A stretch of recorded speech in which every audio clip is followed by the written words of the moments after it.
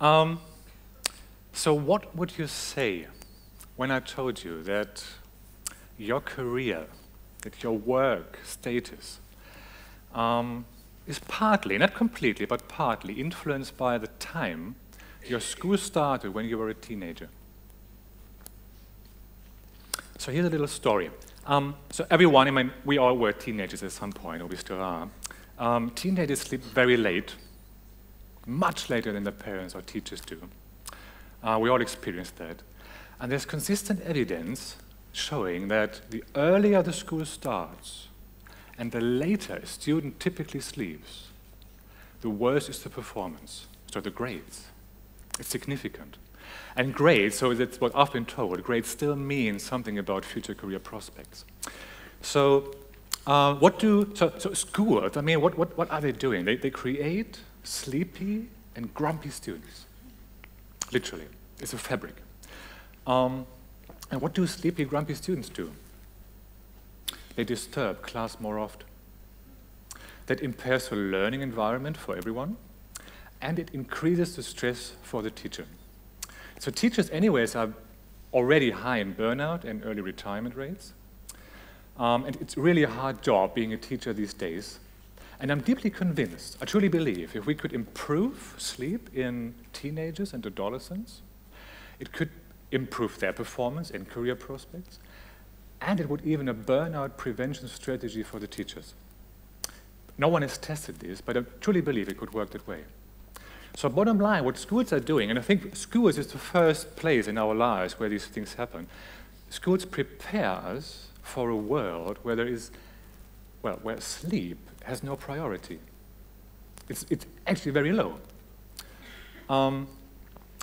What they make of us is what I would call sleep-incompetent people. And I must say that most of us here in this room show that the clearest sign of sleep incompetence, and this is our frequent use of alarm clocks every morning. So when I would ask you, how many of you need an alarm clock every morning, it's most of us here in this room. And have you ever thought about why we are doing this? Because we as a society, we accept that. This is why it works. So, I mean, we cannot blame society without blaming ourselves. That's the point, I think. And so the difficulty I see here is it really comes at a significant cost.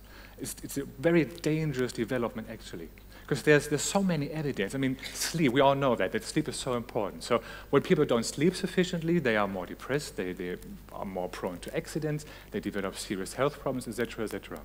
And we are all part of this, because we as a society, we accept that the world ticks as it ticks.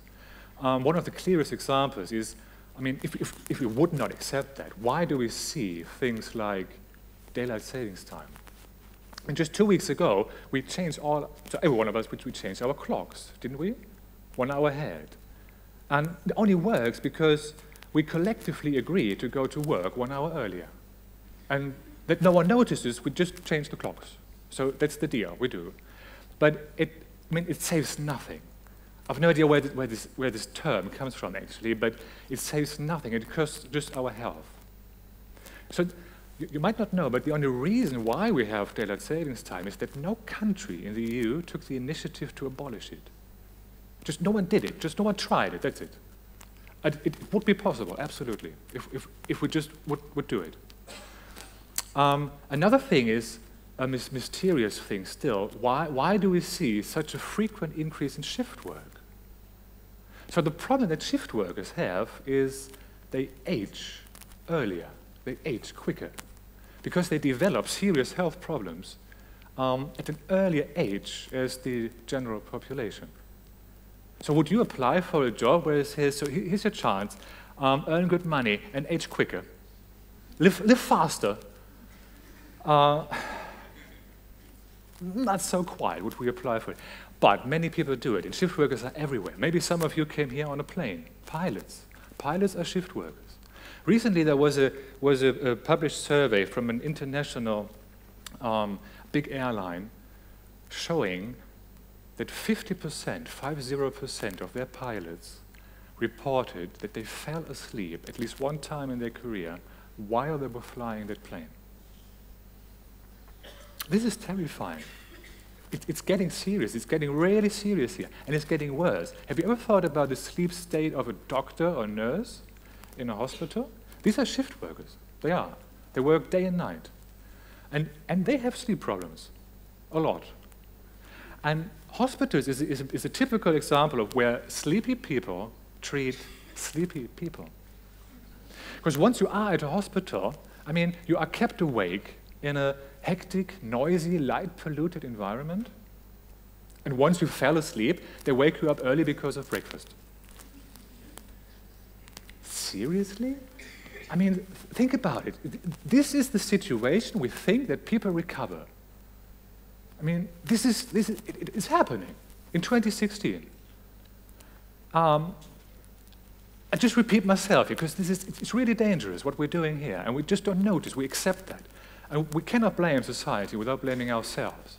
So all change absolutely lies in our hands. If we don't accept that, it wouldn't work, but we do, because we grow into it all of our lives. And I really think that this situation, it screams certainly for revolution. I mean, we are so proud of our democratic systems where everyone has a voice and we can express ourselves. And I think it very much stops at the bedroom door. And what we actually need is a sleep democracy. That's what we need, sleep democracy. So how do we do this? I mean, can we change society? So your question could be, are we lost? I mean, it always was that way, why bother? And I think we should very much worry about this, and we should find ways to change that for the future. So there's, unfortunately, no manual, there's no white book on the shelf that we could take and say, so how do we do it? More sleep, okay, no alarm clock, okay. It doesn't exist. There's no research on this, how we could use our knowledge about the importance of sleep to change our world. It just hasn't been tested, actually. And I'm dreaming here, and I want to propose you, why not design and start a new town? I mean, who would volunteer to live in that? In a town where we pave the way for time and sleep democracy, where sleep has an absolute priority. Schools would have flexible opening hours. We would not have daylight savings time. We wouldn't use alarm clocks. Instead, everyone would live by their body clock. And this is the core principle here, actually, because your body clock, it helps you to stay alive and to survive, because it regulates everything in your body. It's like an internal calendar, and it regulates your sleep. And usually it is synchronized to the natural light-dark cycle, to the transition of day and night. And it does it via light. So simply, whenever we see light, it means to our body clocks there's day. Whenever there's day, it means there's no night. Whenever there's no night, there's no sleep. So the more light you have in a day, and especially the more artificial light you have before dawn, after dusk, the less sleep you have. And this is a serious problem. So in this town, we wouldn't have this. So we have flexible school hours. We have green classrooms. We have lectures outdoors to get more daylight. How does that sound? We would have no exams before the lunch break, for instance. No exams in the early part of the day. Clinics would do chronotherapy.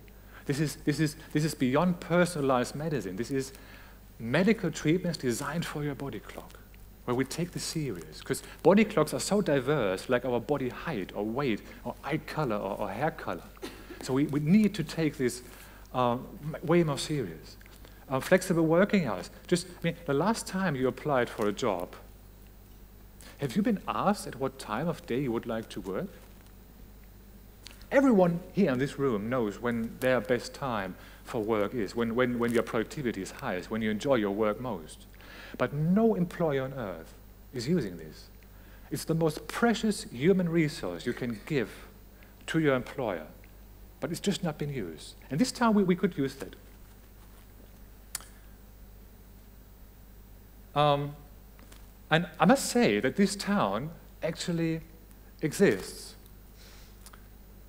I think this time here is completely wrong, I must say.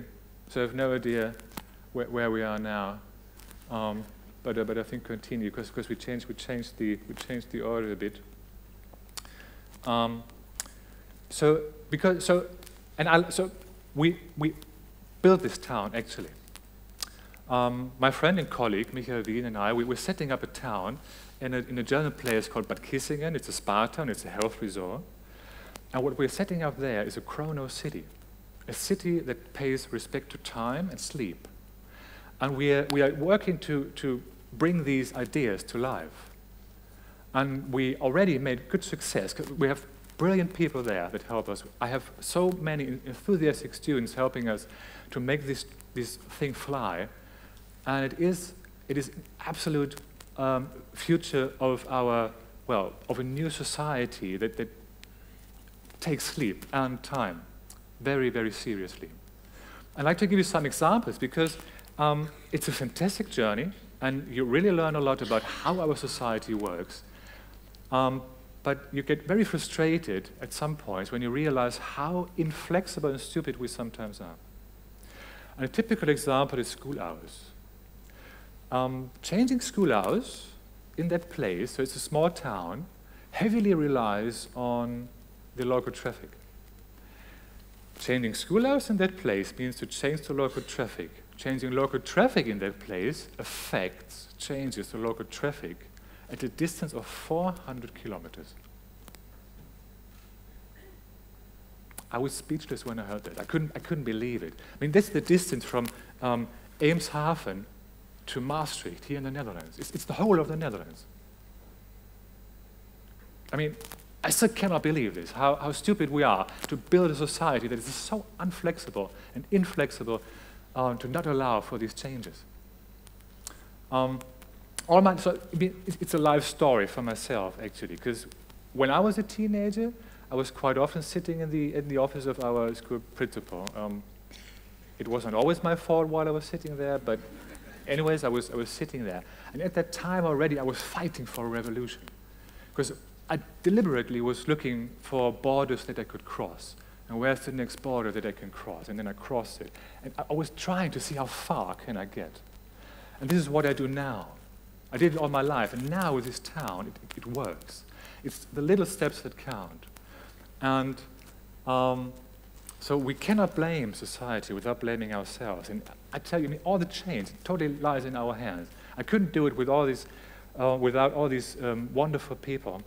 And if we don't do it now, we will not succeed in doing it. So I like to take you on this journey. You can come. It's a real town, and you don't have to live there because you can do it in your own personal life already. Just think about how can you get more sleep priority back into your life and to bring sleep democracy back into your life. We don't have to accept all these things. It is about us. It is about our sleep. It is about our health. It is about our future. And most of all, it's about time for sleep democracy. Thank you.